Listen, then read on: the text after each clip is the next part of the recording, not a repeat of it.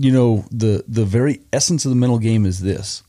The only reason an event matters is because we make it matter.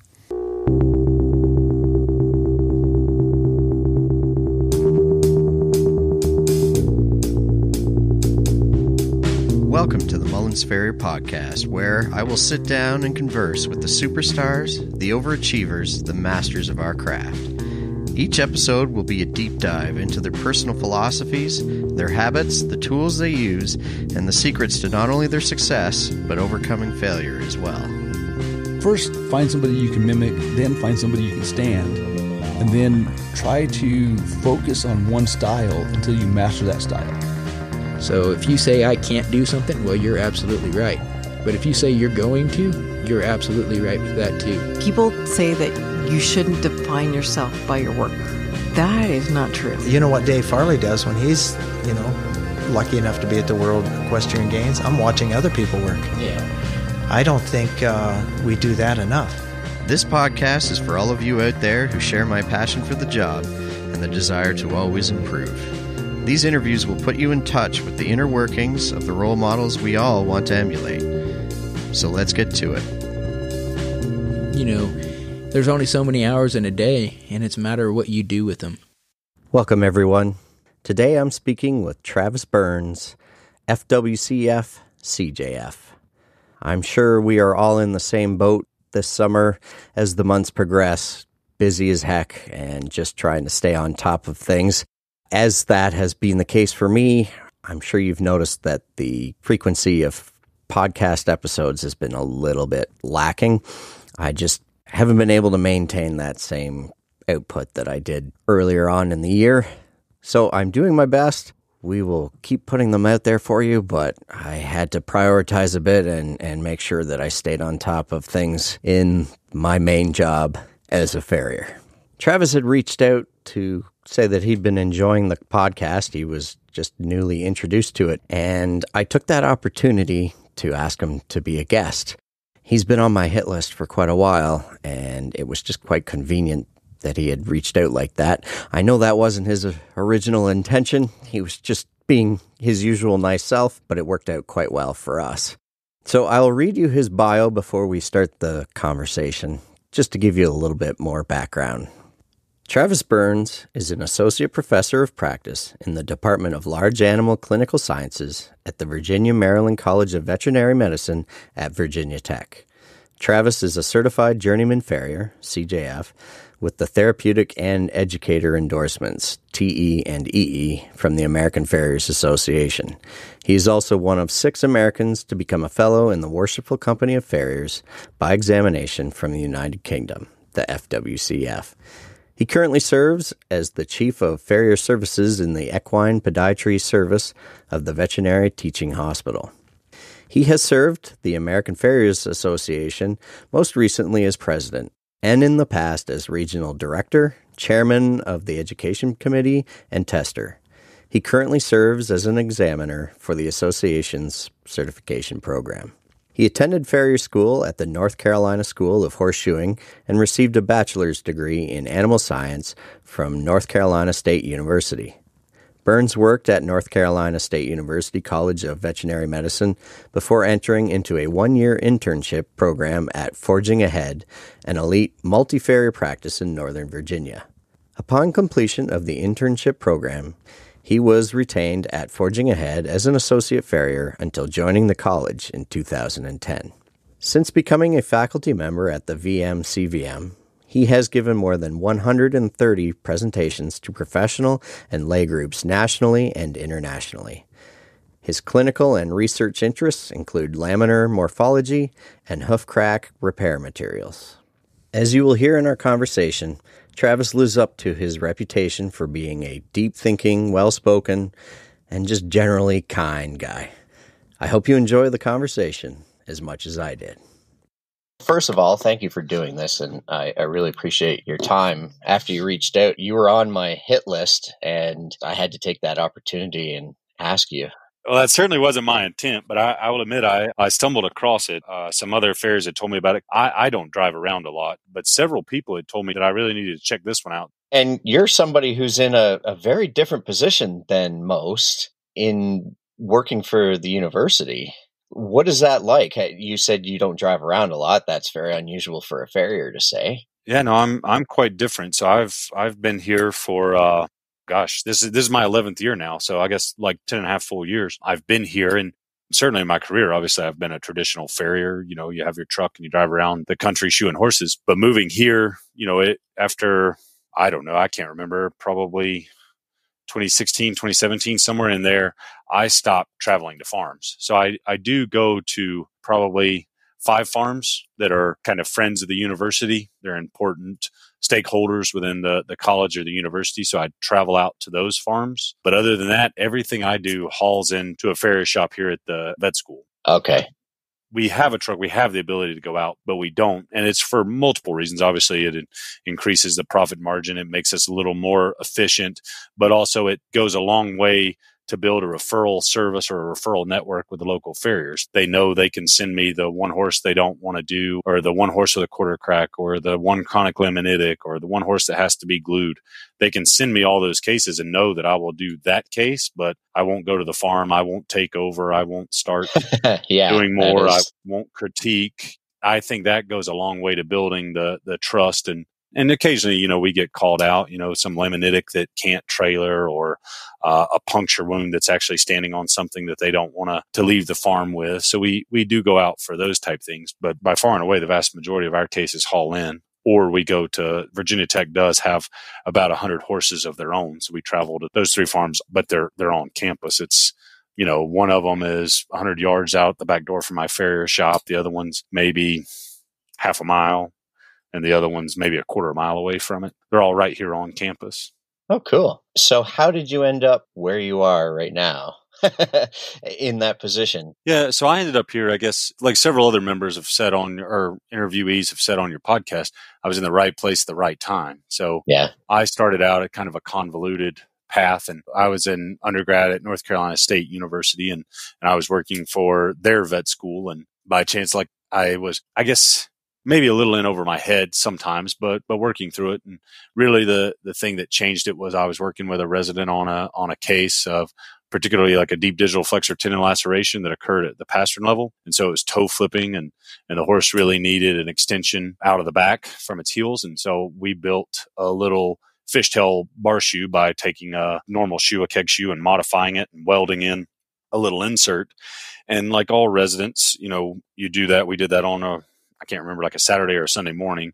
And then the next day, what happens is you always meet with your faculty member and you have rounds. So you meet with the faculty and the students and you discuss the case and what could be better, what went well, what went bad, that kind of thing. Just reflect upon it and learn. Yeah. And I'll never forget the words. There was a surgeon in there and he said, honestly, it was a great job. We did an excellent job. The only thing that would have made it better is if it was a handmade shoe. And he just said that like it was nothing. And to probably 99.9% of the population, it wouldn't have bothered them. But to me, it irritated the crap out of me.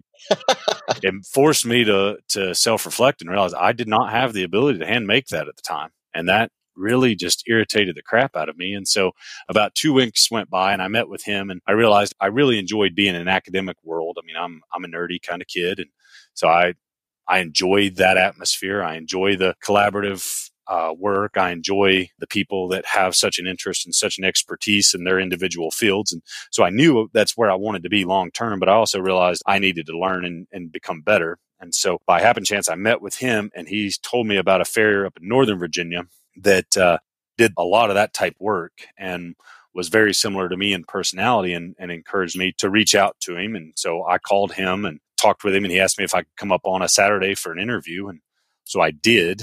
And then, while I'm there, after about 10 minutes, after he stopped laughing at me for being I was in a coat and tie, like I thought it was a formal interview. So after he stopped kind of laughing at me about that, he offered me a job. Him and his group had decided to start an internship program and recruit farriers from around the country to come and work with their group practice. And so I did. And by happenstance, him and that group wound up, they were the farriers. Well, they still are to this day. They're the farriers for something called the Marion DuPont Scott Equine Medical Center in Leesburg, Virginia. And that is one of the 3 campuses that makes up the university I work for. So I work at Virginia Tech University, but I specifically work for the Virginia Maryland College of Veterinary Medicine, which is a joint effort between Virginia Tech and the University of Maryland. And so they actually have 3 campuses. There's the one here in Blacksburg. There's one in College Park in Maryland. And then there's this satellite facility in Leesburg, Virginia. And so I was working for him and at that facility when they decided to hire a farrier here for the Blacksburg campus. And so I, again, just happened to be in the right place at the right time. I knew people. He made a recommendation for me, applied for the job, and just got lucky enough to get it. But I have no doubt if I hadn't have been working for him in that facility, I wouldn't have been able to come here as young as I did. Right. So, and what sort of certifications would you have had at that point? I know you have more letters behind your name than a box of alphabets, but no, I mean, at that time, man, I was just a little peon, man. I was just the farrier that would go anywhere and do anything for the group. And so at that time, I was just an AFA certified farrier when I applied. Okay. In between when I applied and before I actually started here, I actually became an AFA certified journeyman farrier. But I was really appreciative. Actually, one of the job requirements for this position was you had to, at minimum, have AFA certified journeyman farrier certification under your belt. Right. And, obviously the others that applied for this job, they all were journeymen. So I just happened to be lucky enough that they saw some promise and a future in me. And again, obviously I got it done before I actually became employed by Virginia Tech. But I do appreciate that a vet school or a college or somebody like that looking for a farrier did make that a minimum requirement. I think that's a great sign for the profession and certainly a great sign for the American Farriers Association certification program to be recognized like that. No kidding. And then you've gone on, of course, to pursue others. What inspired that? Again, I have this weird little thing about me, and so obviously growing up and wanting to be a farrier at an academic institution, something like this, naturally Mike Wildenstein is the role model, right? Right. Yeah. So I wanted to do anything that Mike Wildenstein had done. So I'll admit, I made the goal that I wanted to become an FWCF before I even knew what it was. I just wanted to do it because Mike did it. For someone in my position, like he is the cream of the crop. Like that's the one you want to be. And so for me, even before I knew what it was, I obviously had that as a goal and an interest. And then, naturally as you grow and you become exposed to those things, I do appreciate the English, training system. I do appreciate that. And I certainly do appreciate the way the tests are set up, with a more in-depth theory portion and, not taking anything away from the AFA certification system, but they do require more, a bigger shoe display, a bigger display of your skills than are what is required for the AFA. And they certainly recruit other aspects of the job, like interactions with a vet, lameness assessment or gait analysis. They include modern materials within their exams. So I naturally kind of lended myself towards it. But to just be blatantly honest with you, I just wanted to be like Mike and just not Jordan this time. You're right. Yeah. Yep. So I guess we should backtrack. Were you a horse person growing up, or? Oh yeah. You have a relative, right? That you had an uncle or somebody who was a shoer? Yeah. What happened was I grew up really with just a single mom. So she's really the one that raised me. But being a part of a single parent household, naturally during the summer, I was a liability. I was a little loose cannon that somebody needed to supervise. And so what often happened is I would go spend the summers with my uncle who ran or managed a riding stable in the Great Smoky Mountains National Park. And so that entailed, the business was essentially you take horses out and with tourists and you just take guided, 1, 2, 3, 5 hour trail rides through the park. And so we grew up and they had, depending on the time of year on site, anywhere between 30 and 50 horses.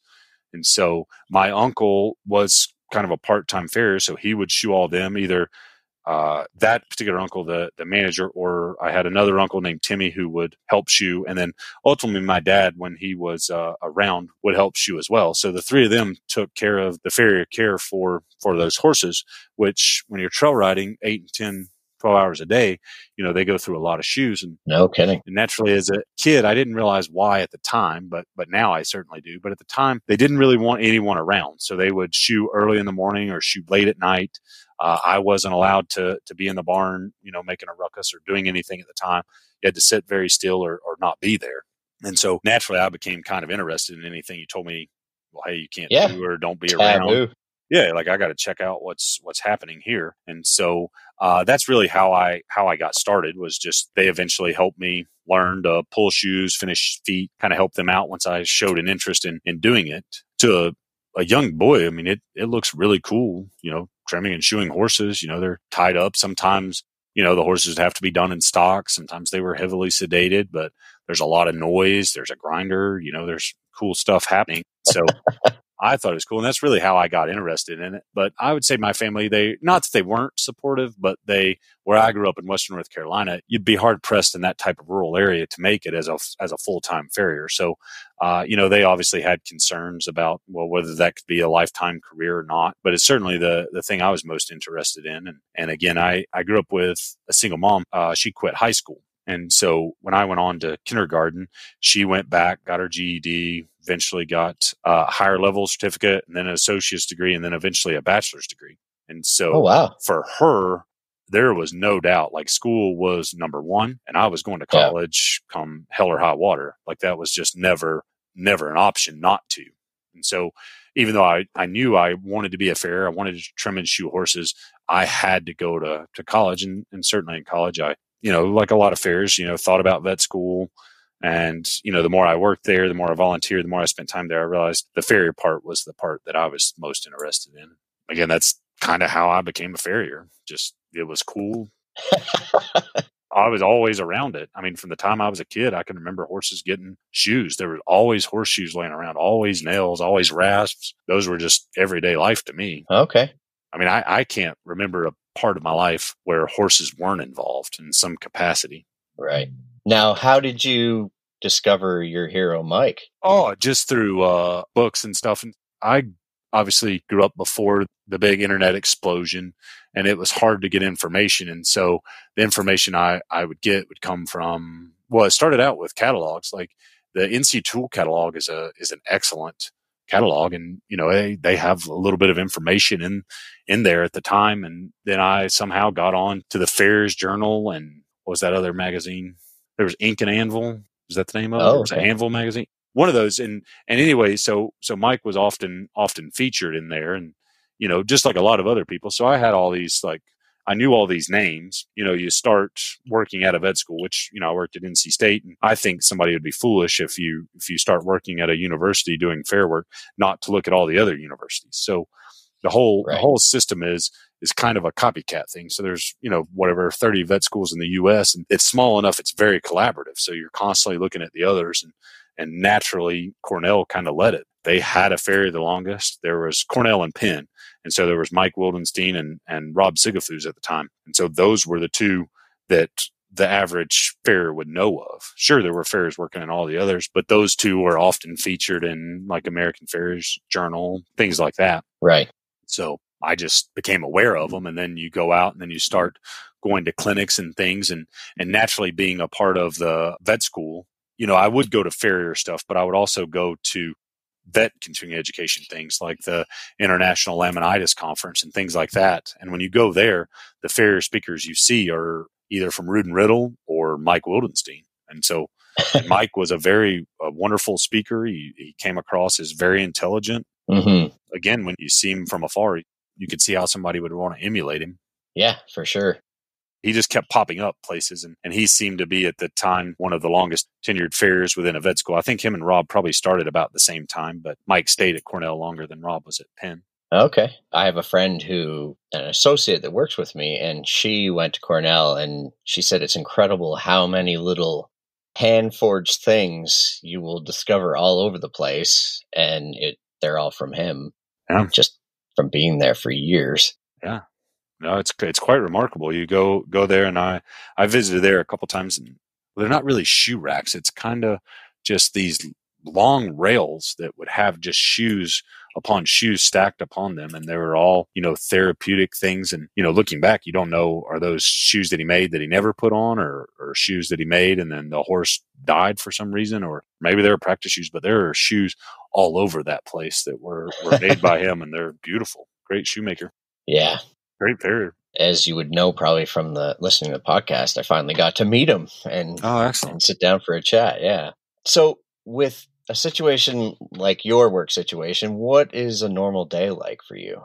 They can all vary. And so, like today we went out and did a few university horses, shot a couple, glued up some, come back here, did a horse after it had an MRI. And so the vet team comes up with a diagnosis and kind of some treatment principles that they would like to achieve. And so we trim and shoe the horse. But I would say here, most days are different. There are a couple of consistent things. Like Tuesday morning, we go out and trim brood mares and babies at the breeding operation here. Wednesday morning, we trim the research horses. Friday, we go to the riding program. Wednesday, we have a vet that has a really strong foot focus, podiatry focus, named Scott Pleasant. And that's the day he sees cases. So those are days with white line disease or chronic laminitis or quarter cracks or whatever. And then you're always on call. Well, I shouldn't say on call, but we're always here. And so the vets, when they have lameness exams or lameness cases that come in, we're involved in trimming and shoeing those. A horse with acute laminitis come in, a horse that's here for cellulitis but develops contralateral limb laminitis. So we may fashion pads for it. We may shoe it. Every day seems to be a little bit different this time of year. And then starting like when the students come back in August, we have a pretty heavy teaching load. So, most Tuesdays and Thursdays are spent in our equine podiatry course teaching the third year vet students, either in a lecture or a lab. And starting in August, when the students come back, we typically have at least one fourth year vet student on the service with us. So, we're going over reviewing cases with them, teaching them how to pull shoes, teaching them how to, round up a brood mare, those type things. So every day is a little bit different, but we try to do those three things from clinical service to teaching, and then obviously outreach and research, kind of things like this, or helping with a research project. So every day is a little bit different. There's similarities between them. There's days that are easy to predict, and some days you just don't know what's going to happen until you get here. Yeah, I guess not. So what are some of the things that you've seen from starting out? How long have you been there now? You said 11? I've been here for 10 and a half years. 10 and a half years. Okay. So have you noticed some major changes in your approaches to some things in that time, or have the basics been the same? And the basics have been the same. I would say probably the biggest change over time, and certainly something I try to talk to and teach younger farriers, is the approach to acute laminitis. So when horses are when they're going through the developmental phase and then the acute phase and they show a lameness, when I was much younger, would really try to find some way to shoe them. So I was convinced, I could trim it in a certain way, or I could apply this specific shoe. I could apply a heart bar or a W shoe or a glue on a reverse shoe or put in Equipack or strategically use impression material, that I could do all these things that somehow I would make that horse sound. Right. And that became eventually soul crushing, right? The horse may be so painful that it's hard to pick up a foot for very long. Yeah. Sometimes we would block the limbs to be able to shoe it. We would apply a shoe, and then the next day the horse is worse. And then at that time, you don't know, was it the shoe? Was it the trim? Is it the Equipack? Is it the pad? Is it the frog pressure? Is it a nail? Or is it just the disease process?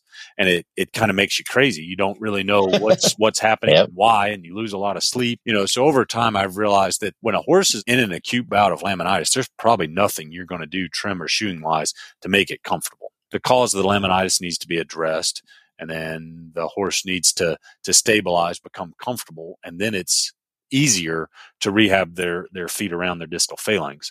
So I'd say our approaches, or at least my approach, has really changed and went away from trying to apply something. And then essentially when they're in acute laminitis, we just apply frog and sole support somehow. So with soft ride boots or black foam pads, or using impression material taped in the bottom of the feet, the soft ride ice boots with frog and sole support, any number of those things, to where they can easily be on and off. They can change.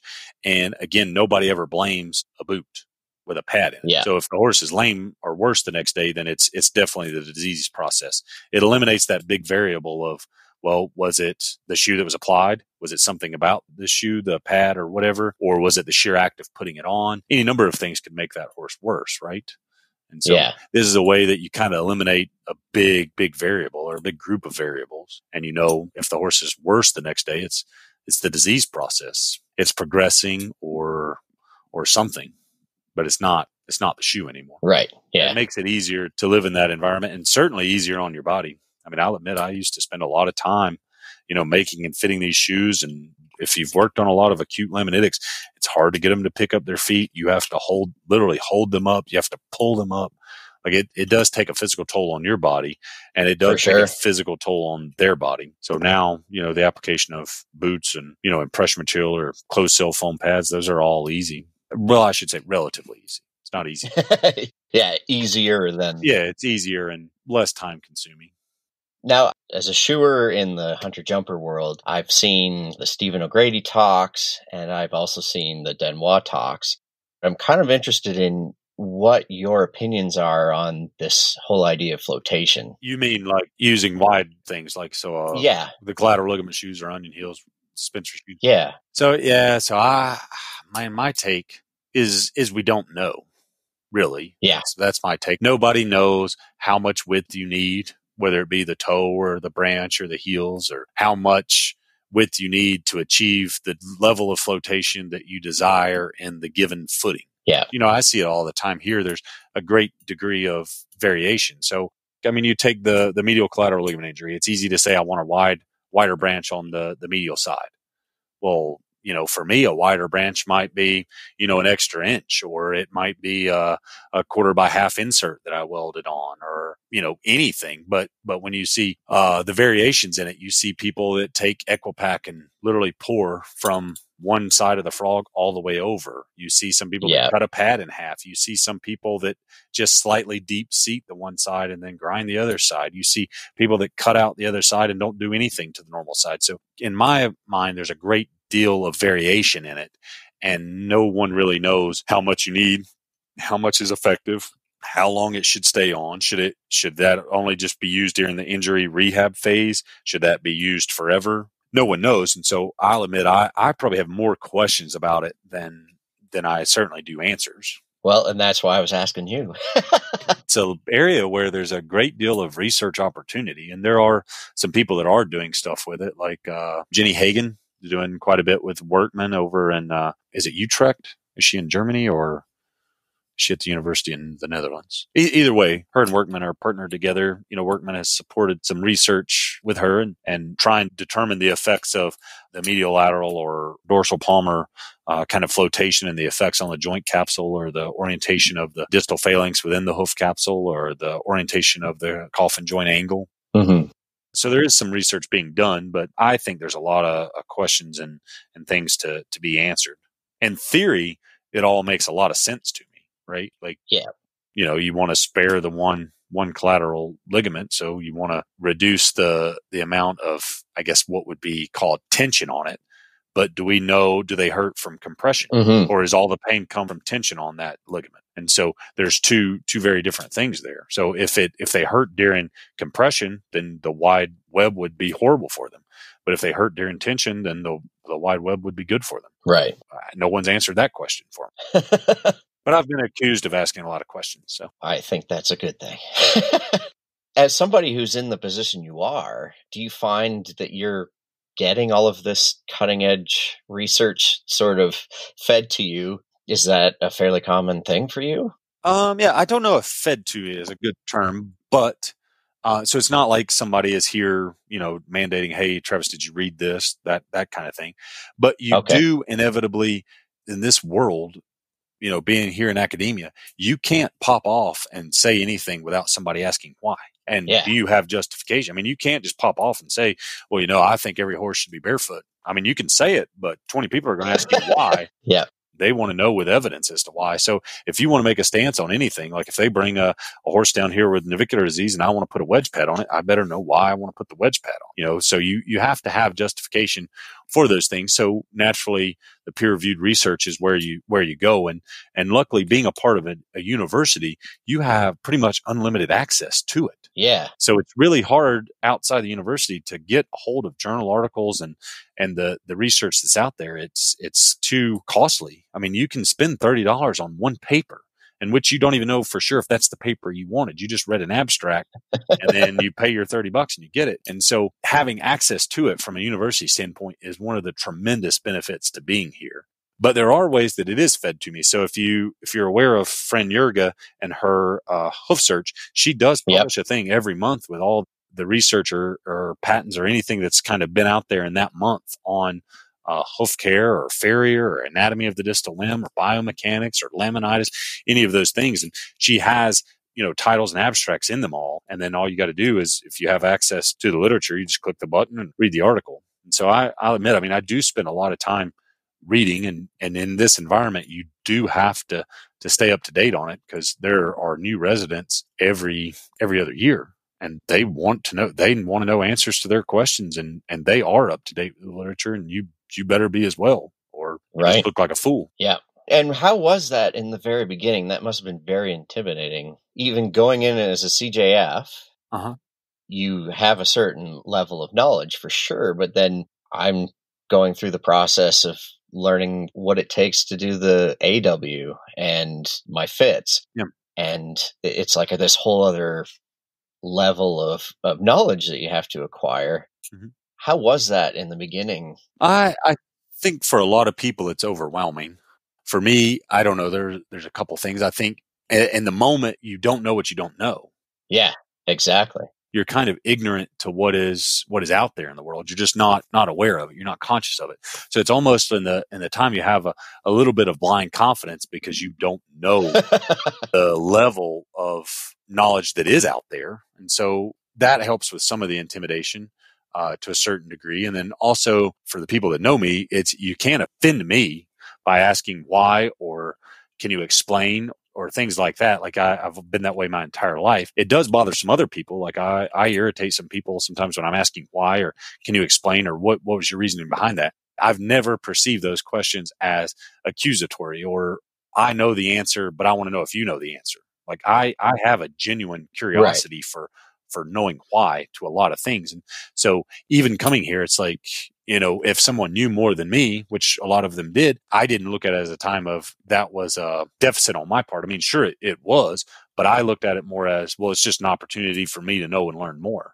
And I was very lucky when I got here. Like I said, there's a surgeon here who also went to farrier school in the 80s named Scott Pleasant. And he was a wonderful, wonderful supporter of the podiatry service or the farrier service and getting me here. And so, I mean, I'd be lying if I told you he didn't. I mean, he helped coach me up. He would give me historical things to read. He would invest time in me sitting and going over radiographs or images or PowerPoints or anything. I mean, he showed me how to find the literature, how to do a search, how to go through PubMed, what journals are good, like EVJ and EVE, and how to get my hands on these things. And so he really opened doors and helped me with things. And I'll admit, the time I got the most intimidated was one of the first talks. You go and give a clinic or a talk at anything from a vet or a farrier continuing education event. There's always the one guy or the one girl that really is just there to ask you some question or talk about something just to make themselves feel smarter, just to kind of challenge you and go after you. That person's always in the crowd. And I knew that having been to a lot of things. And I'll admit I was a little worried about it, but I'll admit Dr. Pleasant put me at ease, because he went to a lot of those first things with me. And he's like, if that happens, don't worry, I'll take care of it. And it was nice, sometimes when you are up there as the speaker and somebody asks you a question. I mean, if you're speaking as a 28-year-old to a room full of vets that have been vets for 40 years, and they ask you some question about, well, what was the original studies that determined the effects of heel angle and the stresses and the strains on the deep digital flexor tendon? Well, it was nice to be able to say, well, I don't know, but Dr. Pleasant may, and he would stand up and explain it. It was awesome. Like the support I got from him and coming here is beyond describable. Me being a farrier here would not have been anywhere near as successful as it has been without his help and support. That's incredible. And you actually take on apprentices there, don't you? We do. Yep. How would somebody listening to this approach that? Well, there's a couple of different ways. So, like, how would they prepare themselves to come here, or how would they apply for the job? Well, both, I guess. Well, so there's a couple of different ways we've done it, different permutations. And so right now we do have a paid apprenticeship program. So I hire one intern for the year, and I've had several in the past. And I'll admit I've just advertised it through the American Farriers Journal and then obviously the Virginia Tech job sites. And it's just a kind of a simple job application. You produce a resume, answer some questions, that kind of thing. And then, we go through an interview process and pick the one we want. But I would say, not to sound egotistical, but I think it's fairly known within the farrier industry. If you know about this program here, you know that we have somebody else here every year besides just me. I came from a group farrier practice, and I really believe in having multiple people around. It makes the service work better. It provides, better clinical service to the patient. So it helps the overall healthcare of the horse. But it also, like we were talking about, having access to that intellectual property, those type of things. It would be selfish on my part not to try to expose other farriers to that. So we've always had someone here since, I guess the first one came in sometime in 2012. And we've had at least one other person, if not 2 or 3 other people here every year since. Okay. And I guess it's the same situation where the questions they ask, just like the residents, I'm sure that actually increases your learning as well, right? Oh, it does. There's nothing in this world that will teach you more than having to explain to somebody why you do something. You can't just say, I crack a toe, I'll put a toe bend in it. They're going to ask you, well, how do you make sure it is centered? I mean, they ask you down to the finite detail how to do things. And as you're trying to explain it, you do have to break it down to a certain level for them to be able to understand it. So you have to have a really good understanding yourself of whatever topic or technique you're thinking of to be able to clearly articulate it so they can learn from it. Yeah, for sure. They ask a lot of questions, and vet students ask even more questions. I bet. But I think it's great. Yeah, for sure. I mean, it's people who are as equally curious as you were, which is why you're all there. Right? Yeah, absolutely. No, I mean, in this building, there are nothing but highly intelligent people that are extremely interested in their field of expertise. Yeah. It's unreal, the detail that they go into and the knowledge they have on their specific topic or field. It's amazing. It must be. Now, in the process of approaching all of those exams and practicing for them, how did you go about that? Especially carrying a full-time job. I know often that's a hindrance for people, right? Is the fact that they have a job and a family and all these other commitments. It is. How did you make it work? So I would say at the time of those exams, I wasn't married. Sure, had girlfriends, but I was a single man. So you have the time. Now I have a wife and a child. I can't imagine having the time to prepare for those things at the moment. But at the time, I had the time and I had the opportunity. When I did the FW, she was my girlfriend then, but my now wife was a resident. So she had an even more workload than I did. So that afforded me the time to practice and do things. But I've always been one to incorporate it into everyday life. So again, I mean, if you want to practice making shoes, well, make them for the horse, put them on. I did a lot of that on the job. And then I'll admit I spent a lot of hours in the forge alone, just making shoes. Looking at me, that was the part I needed to practice and develop more. As far as the oral exams, the written exams, the being questioned by a vet or a farrier panel, I mean, hell, for me, that was just everyday life. Yeah, that was your job. Yeah. That was nothing new. So I don't get intimidated by examiners in a white coat. It doesn't bother me. Mm-hmm. That, and again, like I said, I've never taken offense to, well, why, or can you explain more? Like I never took that as a trick question or someone trying to discourage you or trying to prove that they knew more than you. So for those exams, it's the oral exam and the intimidation factor that really bothers a lot of people, because they're going to continue asking you questions until you say, I don't know, or you go so far down a rabbit hole that you can't get out. Yeah. It's not going to stop until then. Like the more knowledge you give them, the more they're going to keep asking. And so to me, it just, I lucky having been here in this environment for so long when I took those tests, it didn't bother me. I was more bothered and more worried about the simple thing like burning up my shoe in a coke fire. Like I was more worried about that than the oral exam or the written exam. Because the way they run their exams, they're open-ended on the written part. It's not that you're just picking A, B, C, or D. You just write out what you know and explain it and think about it from multiple different points of view. So if they ask you, well, how do you treat acute laminitis? Well, hell, as long as you could defend it, you could talk about putting on boots, or you could make a case for putting on heart bars, or you could make a case for gluing on reverse shoes, or you could make a case for anything, really, as long as you could defend it and back it up. And the test is structured in that way. When you finish that test, they have a clear understanding of what you know and what you don't know. You can't hide. Mm-hmm. No. And the ASF FITS is very much the same format because it was based on that. Yeah, it was incredible how much more I learned in that process. The A, B, and C, you have to have a certain amount of knowledge, but you also have to just be really good at taking tests. But the other one, when you're actually forced to explain it, it's amazing how that transfers to your day-to-day work. And, well, for somebody like you especially.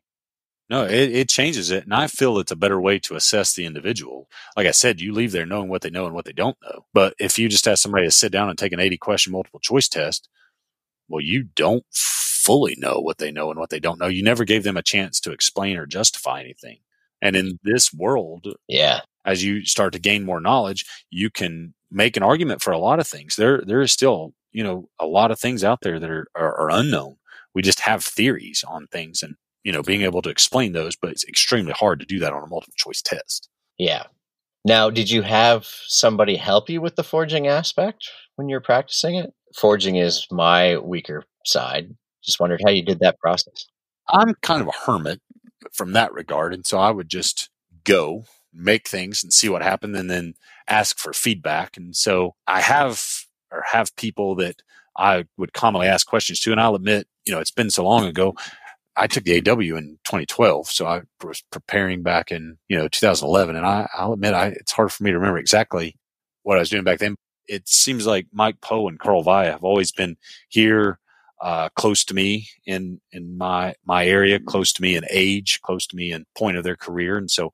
But the two of them are extremely, extremely good shoemakers, forgers, and so I'll admit I commonly will send a text or ask them, hey, how do you do this? Or can you give me some pointers on this or that kind of thing? And I would imagine if I did have help at that point, that's where it came from.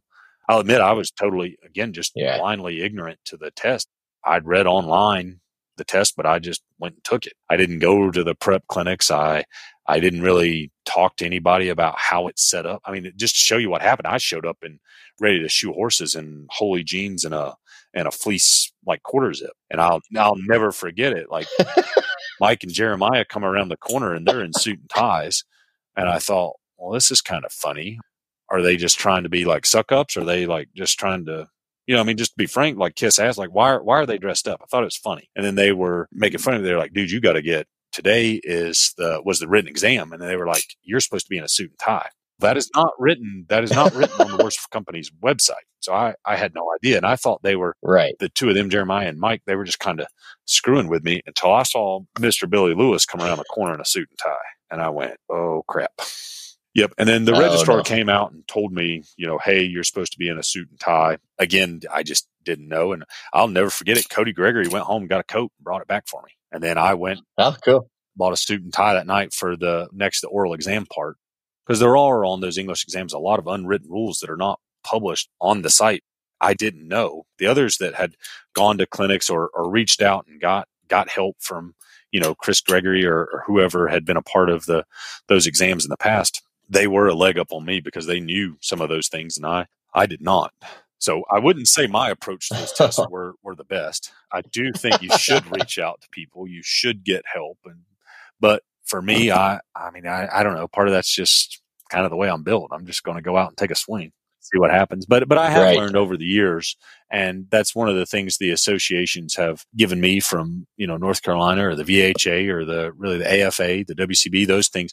They really do show you the benefit to a network and other fairs that can help you. And again, just like I said here in the university, it's awesome to see all these experts in their particular field. Well, you go to those associations and you can find an expert on any part of farriery in it. If you want to learn how to make a fuller, you can have access to Robert Jukes. If you want to become a better forger, you can find people like Mike and Carl and Craig and people to help you. And I think that's the beauty of the association, is to find those helps and make those associations, those links. Yeah, for sure. Well, that's actually a pretty good segue. I was going to ask you about your term as the president of the AFA. Why did you want to do that in the first place, and what was it like? Why would I want to do it? I mean, I never set out in my life as a goal to say, well, hey, I want to be president of the AFA. I want to do that. I think what happened was I got a lot of help from the AFA. So again, I didn't know how to make a shoe at all until I found the AFA certification somehow online or a book or something. And I wanted to go through that process. And I found a farrier in Raleigh that would help me, named Andy Henderson, and took my little shoe board over there, and he looked at it and told me we needed to work, but never made fun of me, never did anything. He just calmly set it down, thankfully, without having gone through every shoe in there. But he just set him down and said, we need to get to work. And then he proceeded to show me how to make a shoe, how to pull a clip, how to make an egg bar. Like he really helped me get started in those things. And sure, I equate a lot of that to him personally, but I also equate a lot of it to the AFA and to the association. That particular point in my career, like if he would have been, not nice to me or discouraging, I may have taken a totally different path. And to me, I look back and reflect and think I owe a lot to the AFA. So going through that certification, using the certification to be a part of getting this job. I would say Mike and Carl are two of my best friends in the world, but I met them through AFA events, through going through certification. Like it's what really opened the door for me to meet and be exposed to a lot of other fairs and ideas. And so I feel like I owe a lot to the AFA, and I personally think all members of the AFA owe a lot to the AFA. But all the AFA is, it's not just this ivory tower or this entity that you don't know what is. The AFA is each individual person. And so each individual person has to give back. So whether you give back by being like Andy and helping somebody make the shoes or do the shoe board, or you give back by being an examiner, or you give back by being a clinician, or you give back by being the treasurer, being the financier for the AFA, or you give back by being a board member, or you give back by being president. I looked at it as an opportunity to try to pay back a small debt of what I owe to the American Farriers Association. And again, when you look at the presidency and the leadership roles within those associations, everybody has a complaint, right? Everybody wants to pick at the leadership or the decisions or look at them and be critical. And I personally think if you want to stand up and be critical, then you need to be willing to sit in the chair. Right. And so for me, I looked at it. I saw some things that I thought I could help with, some directions I thought we as an association should go. And when you think like that, you have to be willing to sit in the seat. And so I think everybody should take a turn at filling in some leadership role within the AFA, because again, everybody's different. They bring in different perspectives. They bring in new ideas. So me personally, I think there should be constant turnover in the leadership. I mean, within a 3 to 5 year window, like you need to have time to develop a course, to have a plan, to implement things. But there does need to be constant turnover. Not one person gets a role in an office or a role as an examiner or a role as a committee chair and then hold on to it for 10, 15, 20 years. There needs to be a turnover. And so I looked at it as a way for me to give back. And right or wrong, it at the time, it just appeared like it was my turn. I needed to take that job on for 2 years. And luckily, I did it at a time in my life. Like I knew I was married. Obviously, I knew we wanted to have children, and that's one of the things that now looking back, you definitely can't, or I shouldn't say you definitely can't, but it is very hard to do a good job as AFA president and have an infant in the house. So I really wanted to get it done before that happened, and luckily was able to. Yeah. Okay. Now, if you don't mind me asking, what were some of the things that you wanted to change? Like, what was it that inspired you to take that role? One of the first things, and if you go back and read the first letter I ever sent to the AFA, membership, I thought a plan, just a general vision, write out some list of goals. Like I thought that was step we needed to take. Like, what are we going to accomplish? What are we going to set out to do? And there were several things I wanted to do. So one of the things I'll still get on the soapbox about is I think it is absolutely insane that a 50-year-old organization does not have a foundation account with which to draw money from or get income for the general operating fund. And so the creation or the start of a foundation account to allow us to be, the AFA is a 501c3, but you do need to have a separate foundation organization to be able to take certain donations. So being the 501c3 that we are, a certain level of income has to be membership driven.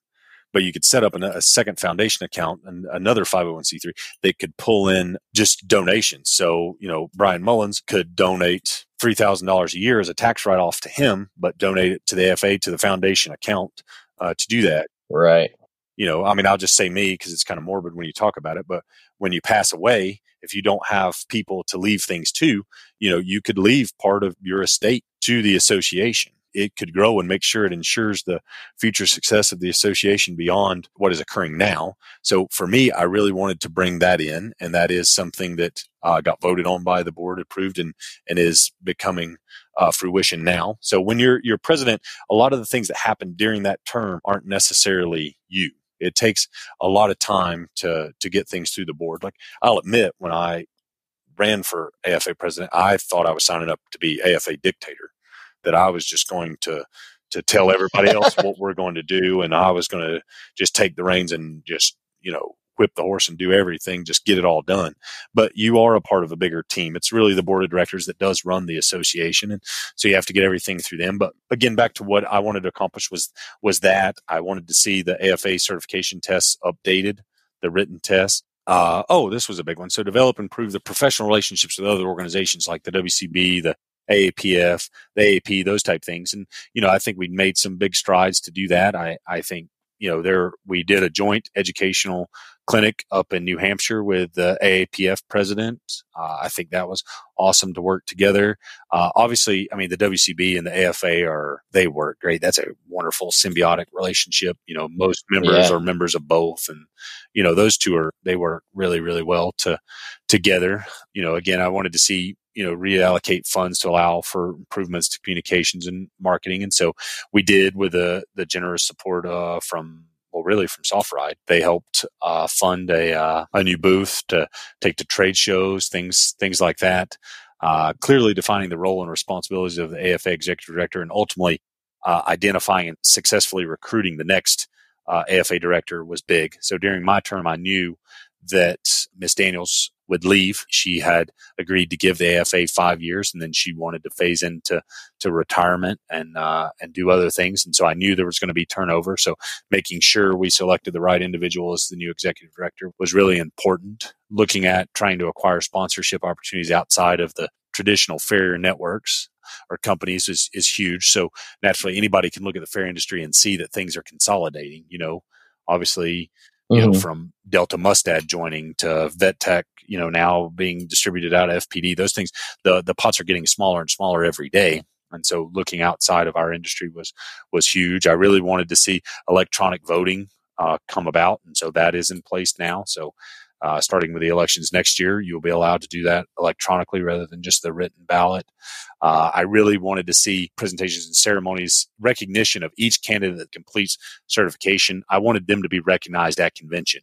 And now if you go, it is a big, big part of it now. So it started out as everybody that was there that successfully completed any part of certification was recognized and walk across the stage at the general membership meeting. But now it's a part of the grand finale, the banquet. So right there with your idols, when you see the AFT named, when you see the winners of the contest, you also get to see each person that completed part of certification that is in attendance. They walk across the stage and are recognized. There's a chance to cheer them on and really appreciate their endeavors in going through that certification process. So that was certainly a really big one. Yeah, that's cool. It seems, kind of a moot point at the moment, but increasing the global footprint of the AFA and AFA certification. Sure, with the whole COVID crisis, international travel has stopped, but looking at expanding, our cultural exchange opportunities, where the AFT goes, where we could potentially have certifications outside the borders of the the U.S. is huge. I mean, the world is getting smaller every day with things like social media, podcasts. Like people are being reached from around the country that at one time weren't, or around the world, really, not just the country, but at one time that weren't. So the AFA would be foolish not to investigate increasing their global footprint. So those type of things, like, what are the big ones? That's really cool. I've often wondered with the creation of the AAPF, now I know that their vision is different. It's definitely less focused on foraging, and there's like a different direction for them. Did the AFA perceive them as competition, or was that the whole point of this joint effort, just to demonstrate that you guys are all in this kind of together? I think some of that was mine or a group of people within the AFA and the AAPF. That was part of our vision, was to show that we do two quite different things. So, just right or wrong, the AFA offers certification. I mean, let's be honest. That's the crown jewel. That's the big thing that the AFA focuses on. And then the big thing that the AAPF wants to focus on is tracking continuing education events, right? Showing that you as a member of that association believe in continuing education. And so there is room there for a great symbiotic relationship. And so, sure, I mean, I'd be lying if I told you there weren't people in the AFA that see the AAPF as competition. Of course they do. I mean, It's another association of farriers, and in reality, a lot of them were, past leaders of the AFA that had now gone on to start another organization kind of thing. So sure, there were some bad feelings and some history and some things there, but in reality, just looking at it, you just can't change the past. So all we can do, they're here, they're there now. They may bring in different members. There's a lot of people that are members of both associations. And at the end of the day, they're one of my visions, and one of the things that I think the farrier industry should focus on are there are much larger scale problems or issues that we need to address as an entire farrier profession. So sure, we can have all these different associations that do things, but at the end of the day, there are bigger issues like licensing and regulation, or healthcare or health insurance, those type of things that we just need to look at as farriers, not just one association. It's too much for one association to take on. I personally think there is a lot of room for the associations to work together, but again, there's always going to be people that view the other organizations as competition or problems. And that's always been the case. I mean, there's, since the AFA, then there's the guild, there's the brotherhood, there's the WCB, there's the AAPF, there's all the state chapters. Like, there's plenty of other associations that are out there, but I just like, any other farrier walking down the street, you can view them as competition, or you can look at them as your friend, your colleague. And so in reality, the answer is they are both. But, there are plenty of horses in this world. There are plenty of farriers in this world. They might as well just work together. There's no point in, there's always that big statement out there. You don't make your candle shine brighter by blowing out someone else's. I just think if the AAPF and the WCB, they go out, they become very successful, then that's just going to raise the water for everybody. I mean, it raises the entire tide. So it makes life better for the AFA as well. Yeah. That's just the way I view it. No, I come from a very similar vein and perspective. So I like the way you put that when you give the example of a farrier, because we have that situation, and some of our best friends are our competition. Absolutely, all day. In reality. But all it is, I mean, the AAPF is just, it's just whatever, 500 of them. They're still just farriers. They're still doing the same thing you do every day. So yeah, exactly. Now, what do you think of the whole licensing thing? Do you think that as a profession, we should work towards that?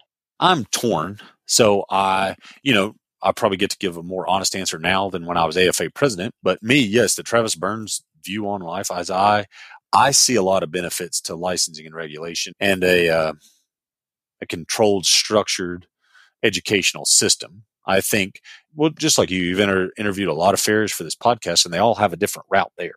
So I do think, life, if we could make a nice, streamlined system to help people become farriers, I do think that would be beneficial to the profession and ultimately beneficial to the welfare of the horse, which is what we're all in this for. So I do think that it could help from that regard. I do think it could help eliminate some of the people that just go out and become farriers. They just start trimming and shoeing horses kind of unregulated without knowledge. But again, I'd be lying if I didn't look back at myself and say, well, I mean, I was that person. Yeah. I went down to the farmer's co-op and bought diamond toe and heel, and I went to nailing it on. So part of me like appreciates the people that do that. But I do think people could go further quicker if there was a structured system. So I do see a lot of the benefits to it. And then obviously, I'm a pretty conservative person, and government regulation does scare me. I don't know that I really want the government having any more control over my business than they already do. And anytime you get into licensing and regulation, you're going to have more taxes. You're going to have to pay people to run the exams. You're going to have to pay people to run the registry, to keep track of it. You're going to have to pay people to be a part of the disciplinary action, the review committees, those type things. So it would obviously increase the cost of each individual proprietor and their business. They're going to have to pay more to have a licensing and regulation system. Mm-hmm. So I could talk myself into either way, really. I don't know that I have a strong, it's got to go one way or the other. Okay. No, and that's an interesting perspective, because you are somebody who started out the one way and then pursued it to the complete opposite end with all those certifications. A lot to consider there. No kidding. Well, and thanks for trudging into those deeper waters with me, because you're in the position you are now that you don't have to worry about saying the wrong thing. Did you find yourself really having to watch what you said and did in representing all farriers?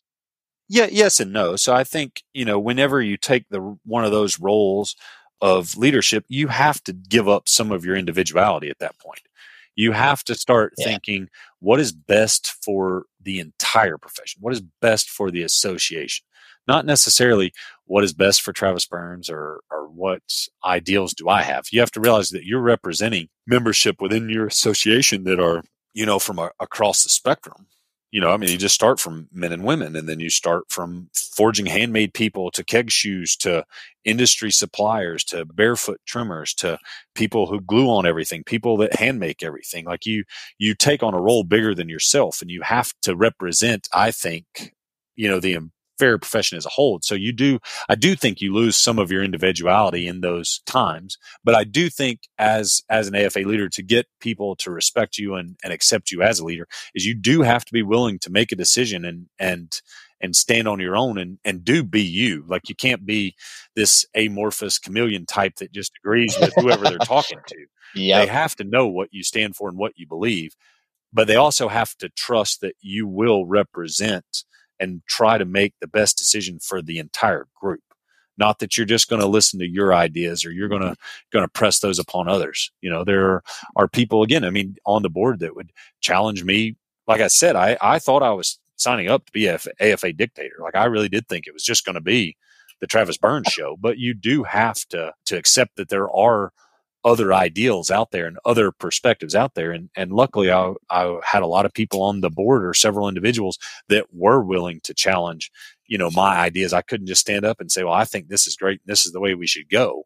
I would have somebody stand up and say, well, not only why, but also give me historical perspective and also give me a different viewpoint and make me listen to it.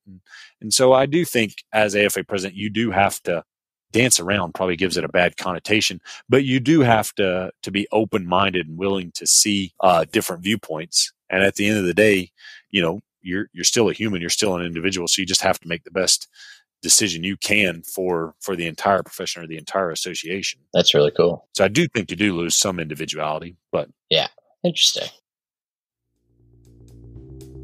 This portion of the podcast is called the Stratum Tectorium. These are the short answer, surface stuff questions, but it's okay if the guest wants to go deeper. Enjoy. Do you have a favorite book? Like non-farrier related book? It can be either. Are you a reader? Well, I am now, but I'm reading different books now. So I would say I've been reading a lot of The Very Hungry Caterpillar lately. That's a little children's book, so I read that to my daughter a lot. Yeah. Hanging out, but so reading has changed. I'll admit I used to sit around and read a lot of textbooks and journal articles. Like, those I enjoy reading. I've never really been one to sit and read fiction and things like that. I've never really been that type of person. So I do read some things like, the last one I remember reading before Maddie's arrival was Hillbilly Elegy. and it's about a guy that grew up in rural Appalachia between Kentucky and Ohio. And I grew up in rural Appalachia in North Carolina, so it was very similar to home to me. And it kind of talks about his journey in life from, rural Appalachia to law school at, I believe it was Yale, either Yale or Princeton, one of the Ivy League schools. He put himself through school there and got out. And it really talks about the culture there and viewpoints from that. So that was a really good one. Wow. Yeah, I saw that on the shelf. It intrigued me, but I'd never picked it up to read what it was actually about. Oh, it's a good one. Okay, good to know now. Do you have a favorite brand of work boots? Oh, no, I'm not a boot wearer. So I wear little like hiking shoes, either Keens or I shoe in Nikes. Do you really? Yeah. I've never been a boot, steel-toed, big, heavy boot. Nah, that's never been me. I shoe in the lightest thing I can put on my feet. Okay. Do you have a favorite make of rasp? I do. I used to be, diehard Save Edge, but I've moved into more of like the Bellotta Prime levels, or what's the green one? Heller or something. Oh, yeah, the green tang. The green one's Heller. a good one. Yep. Yeah. Most people respond with that one. Yeah, but I do like that. The Bellotta Prime level is a really good one too. I'd say okay. One of the two's in the box always. Yeah. I haven't tried that one. Do you have a dream farrier rig, or maybe it's just a dream farrier shop? Absolutely, I do. 5,000 square feet would be wonderful. Yeah. Do you have a favorite rounding hammer that you use? I use, and I do think it is my favorite from historically, but it is one of those, I don't know how he describes them, but the newer Jim Poor ones, the ones with, you know what I'm talking about? Like it's a longer head and they're kind of fuller on the end. And he has his little Tuscola T on it. Yep. The little 2 1/4 pound one. Yeah. Okay. I like that T from Tuscola. So it's a little known fact. There are 2 Tuscola high schools in the U.S. and I went to one of them. So I think it's really cool to see that little logo for Tuscola.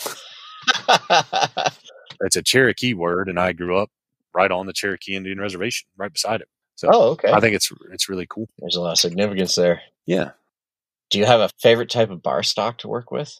I do. I mean, I would say my favorite is probably 3/8 by 7/8. It's hard to find. I have to get it out of North Carolina, but it's my favorite rather than trying to draw down 3/8 by 1. Right. Yeah. Yeah. What's your favorite pastime after work? Right nowadays, it's my wife and I. We like to walk on. There's a little trail here called the Huckleberry Trail. It's a paved trail between Blacksburg and Christiansburg. It's like I don't know, a 10-mile thing. We like to walk on it. Okay. That's a lot of fun. I like to hike and fish and do those type things, but life's obviously changing. But yeah, the walks on the Huckleberry are a lot of fun. Okay. And actually, that was one thing that I had thought of, because you've done so many things and it sounds like you're still doing so many things. How did you prioritize your time? You must have to say no a lot. No, I'm not good at saying no. So what happens? Okay. No, you'll see me. It's like I live in this world of what I call controlled chaos. So I am happiest when there are a lot of things going on. I'm happiest when there are 4 horses in the farrier shop and a vet's working on one and the apprentice is working on another one and I'm working on one and then there's one waiting. Like I like chaos. If I don't have 10,000 things to do, it's hard. Well, I'll just be honest. It's hard for me to be around me and it's really hard for other people to be around me. I have to have a lot to do. I don't sit idly by very well. Yeah. Interesting. Yeah. And again, I don't know that I've always prioritized the best that I should have. Looking back, there's some things I wish I would have prioritized, like the AFA cultural exchange. I let that get by me in life. Once you have a mortgage, a family, a faculty job, it's really hard to do that type of thing. But no kidding. Looking back, I wish I could have prioritized some other things better to get them done at specific times in life. But you can't change the past. You can't. No sense in worrying about it. Now I just tell everybody else go do it. Come tell me about it. There you go. Yeah. Take pictures and send it to me. Yeah. Yeah. What's the next thing on your bucket list? Next thing on my bucket list, farrier wise, one day again, I would like to make the AFT some point in my life. I think that would be a lot of fun. I think the doors it opens and the opportunities that the members of that team get to explore and experience is wonderful. So yeah, farrier wise, I would say that's one of the top things on my bucket list. Okay. Yeah. Now I'm sure this has changed from the diamond toe, but the favorite brand of keg shoe.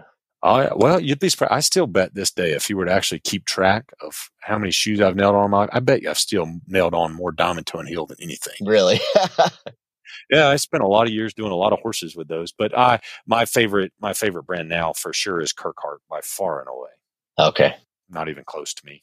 Leather or synthetic pads? When you say synthetic, you mean like a polyurethane or you mean like a plastic pad? Either. Oh, hell, yeah. I'm plastic pad all day. Are you really? Yep, I hate leather with a patch. And why is that? Oh, I can't stand the fact that it moves. It expands and contracts, and clinches can pop, and I don't like having to soak them to nail them on just to lessen that. I don't like the leather wedge pads lose their thickness. They lose their degree over the course of a shoeing cycle. I just like plastic.